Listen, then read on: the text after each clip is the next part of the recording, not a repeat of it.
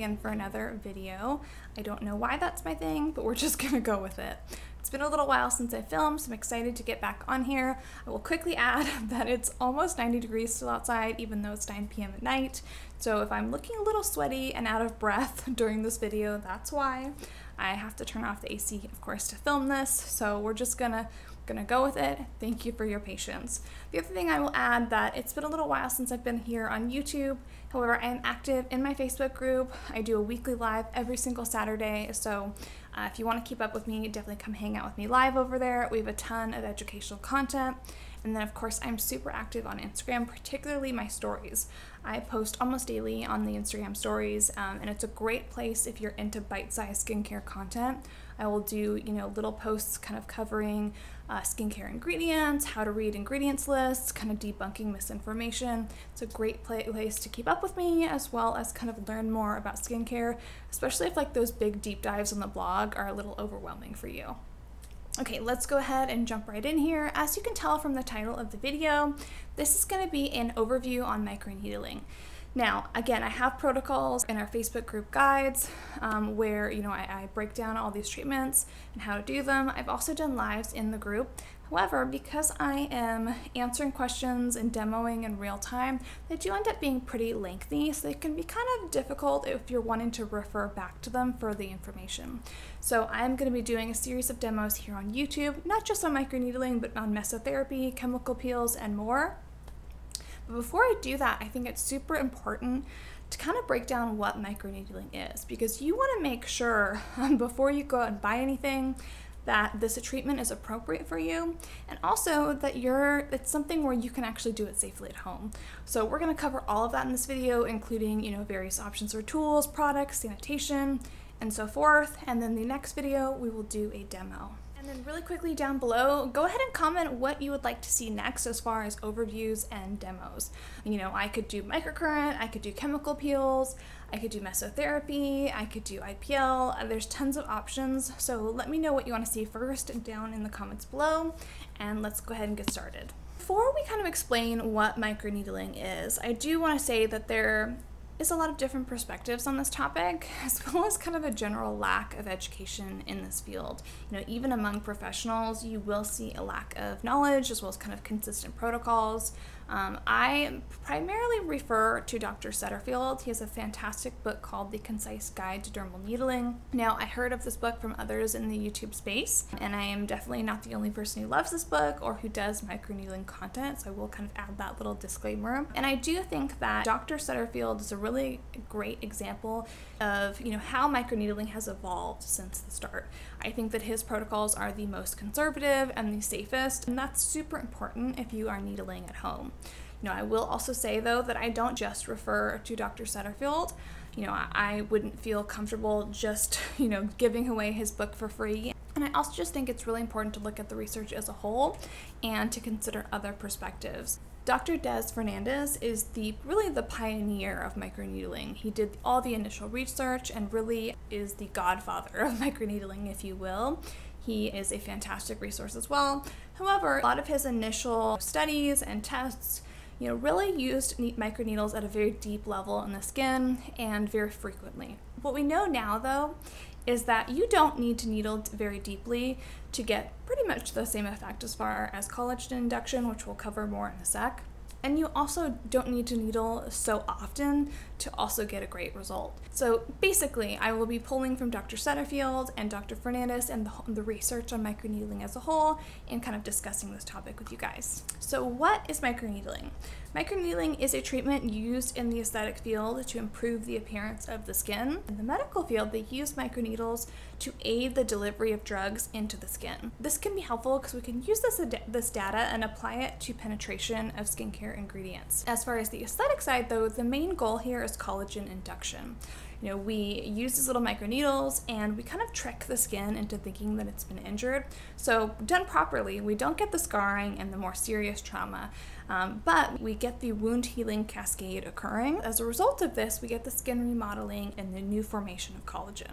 This is why you'll hear people use terms like micro damage or micro trauma. That's because we're using these tiny little needles that are not damaging the epidermis, they're not exfoliating away the skin barrier, they're just creating these microchannels into the skin that, trick the skin into repairing itself. And they can also be used for infusion, but that depends on the type of microneedling. Now, we have different types of microneedling. We have nanoneedling, which is not technically a true form of microneedling since it uses nanoneedles, where with cosmetic needling, this refers to very short needles that remain in the epidermis of the skin, the top layer. Now, I love cosmetic needling, but there is not a lot of research here, really almost none. Dr. Sutterfield has done some case studies, but case studies are not considered really compelling research. So, keep in mind that a lot of the research on cosmetic needling and nanoneedling it's not conclusive, and cosmetic needling really needs to be studied more. However, I love this treatment. There's a cat sitting behind my chair. What we do know about cosmetic microneedling is that when you remain in the epidermis, you're using needles that are 0.3 millimeters or shorter, you basically have an abbreviated form of the wound healing cascade occurring. Again, that epidermal wound healing response. So because you're not getting deep into the dermis, that's the tissue that's actually vascular, you don't need to have inflammation occurring or some of these other more involved steps. Instead, you just have what's called re-epithelialization, which is very rapid. And the healing will kind of depend on how far you go. If you get into the basal layer and the basement membrane, which I'll pop a little image up here, then it can take a little bit longer, where if you stay above the basement membrane, it's even quicker. But you might be wondering, okay, if you're not getting into the dermis, you're not having the whole wound healing cascade occurring, you're not getting the skin remodeling that's going to result in collagen formation, why do this? With the epidermal wound healing response, you're still getting the release of these growth factors. We have growth factors involved in every single step of the wound healing cascade. This process begins the second that you breach the skin barrier. As soon as the skin barrier has been breached, you get the release of interleukin-1, and this kind of starts the whole chain of events off. So the release of those growth factors is still beneficial to the skin. You can help thicken the epidermis, but we also are kind of finding out, based on research on burn patients, is that the epidermal keratinocytes can actually regulate the dermal fibroblasts. So even though we're only microneedling the top layer of the skin, we're not getting the skin remodeling I talked about, over time, the keratinocytes can still kind of tell those dermal fibroblasts to make more collagen. So it's still potentially very beneficial, even if it takes a little less time. And cosmetic needling can also be done much more often. You can do it once or twice a week, and you can use other ingredients with your cosmetic needling to really enhance that treatment. What I really recommend, again, are those topical growth factors. You can also use copper peptides, where with medical needling, you have to be much more careful. Now, before we get into actual microneedling, I will quickly cover nanoneedling. Now, this isn't true microneedling because we're not using actual needles. Nanoneedles are these little cone-shaped tips that kind of look like pyramids. And, they're not actually getting into the skin. They're kind of just disrupting the skin barrier a little bit and kind of moving the skin cells around. And the whole purpose here is infusion. You're not getting the epidermal wound healing response. You're not getting those benefits of cosmetic needling, but it can be a great way to infuse skincare. Now, I will note that there is even less research on nanoneedling than there is for cosmetic needling. Really, the only research is for the drug delivery side of things. With medical needling, the goal is collagen induction, which is why you'll hear it referred to as CIT or collagen induction therapy. The goal is not infusion, and sometimes people get a little confused about that. I often hear what should I use with microneedling? Those are things that you want to do with cosmetic needling. Cosmetic needling has a benefit to the skin, and you can infuse the appropriate ingredients. Medical needling, there is a higher chance of complication and risk here. There is the risk of infection, scarring, foreign body granuloma response, which is when basically the body kind of responds to foreign material. You may use a high molecular weight HA for glide or sterile saline, but the goal is not infusion. So with medical needling, we're using needles 0.5 millimeters and longer to get into the dermis of the skin. This is going to trigger the full wound healing cascade, where we have the inflammation, proliferation, and maturation phases. You know, it's important to kind of have a general idea of this because this is kind of inform, you know, your aftercare plan. You know, you have the inflammation for 1 to 3 days.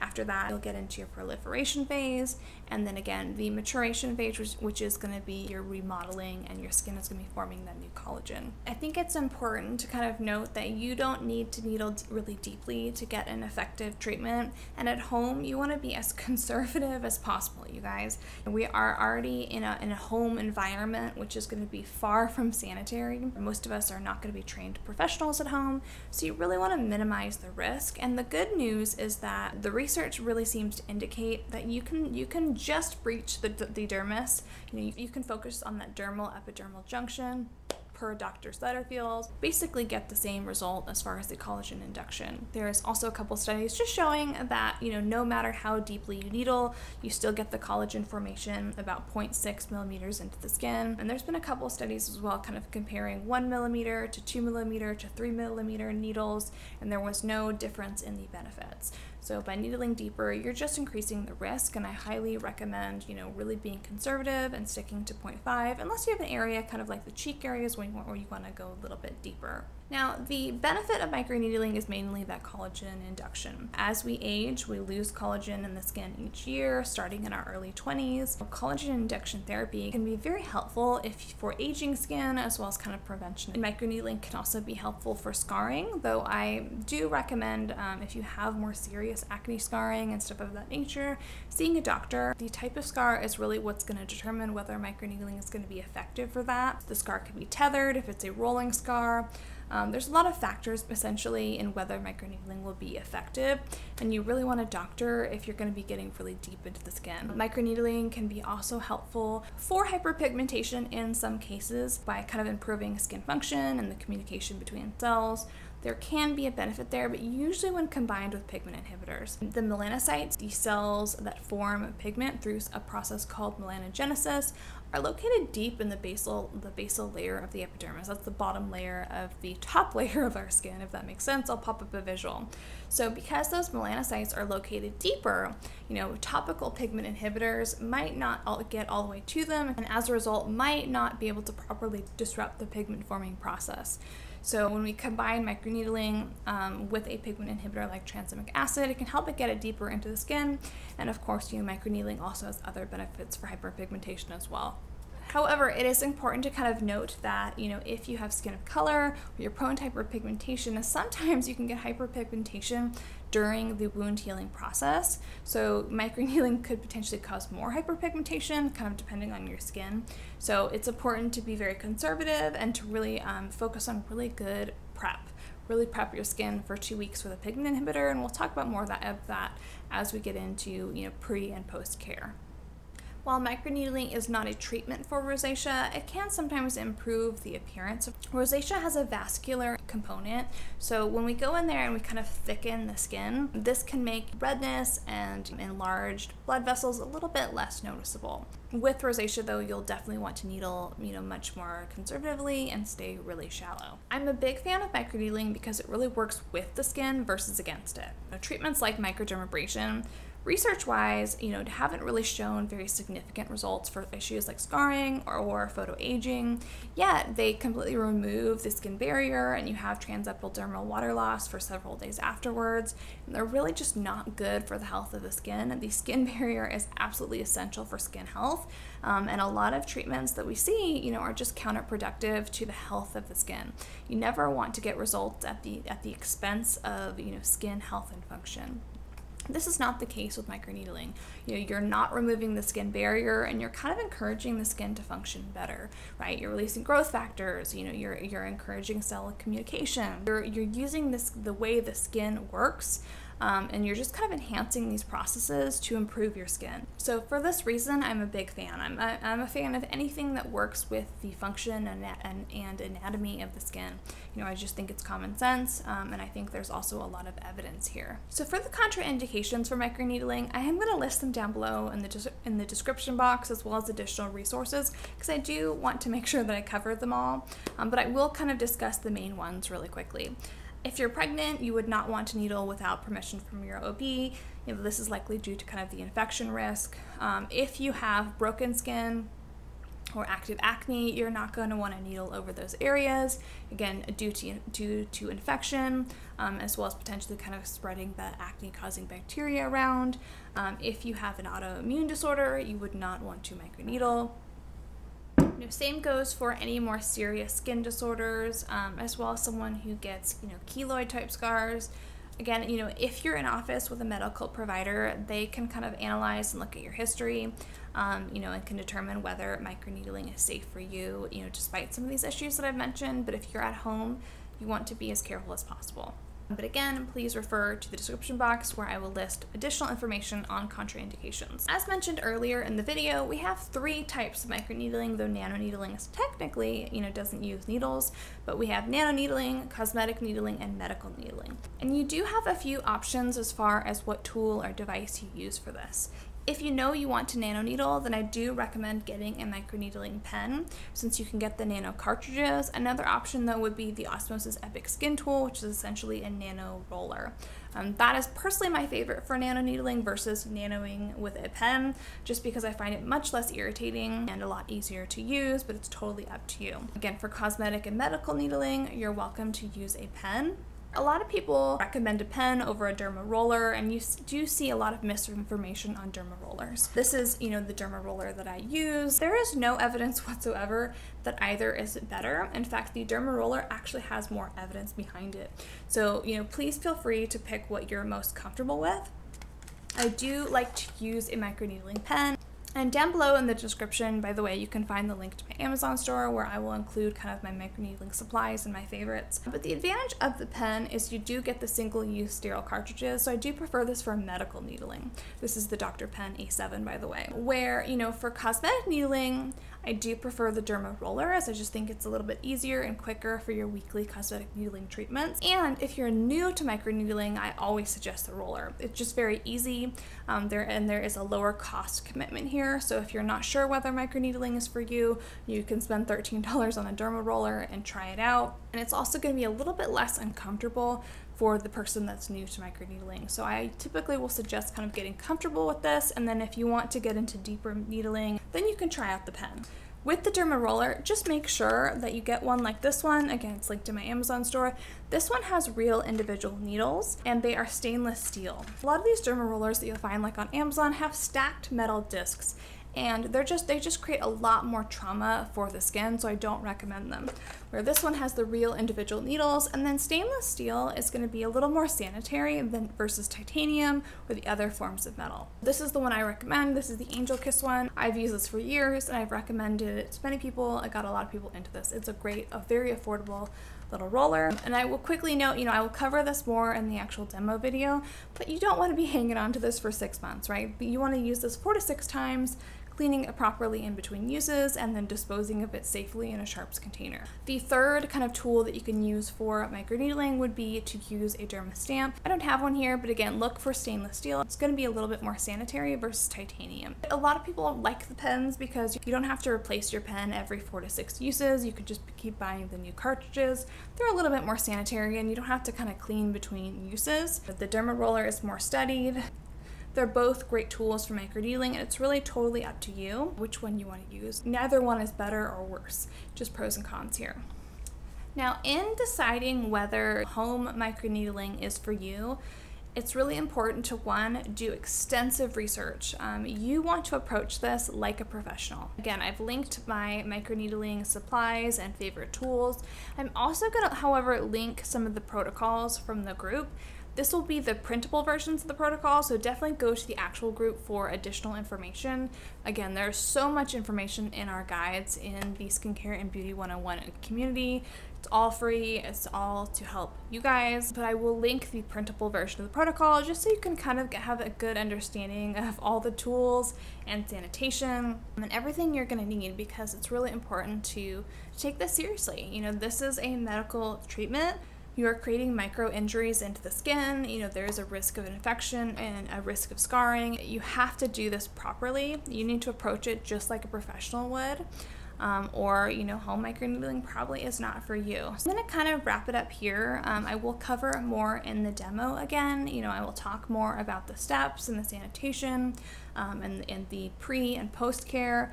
I just wanted to make sure I did this kind of 101 or this kind of general overview before we got into the actual demo. It's by no means a deep dive into the science of microneedling.